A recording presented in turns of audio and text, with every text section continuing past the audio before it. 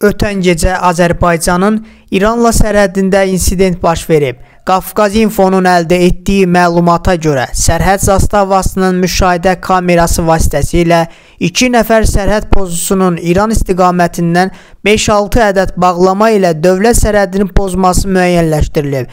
Sərhədçilər tərəfindən dərhal müvafiq tədbirlər görülüb və geri qayıtmağa çalışan sərhəd pozucuları saxlanılıblar. Bu zaman sərhəd pozucuları müqavimət göstərdiklərindən atəş açılıb.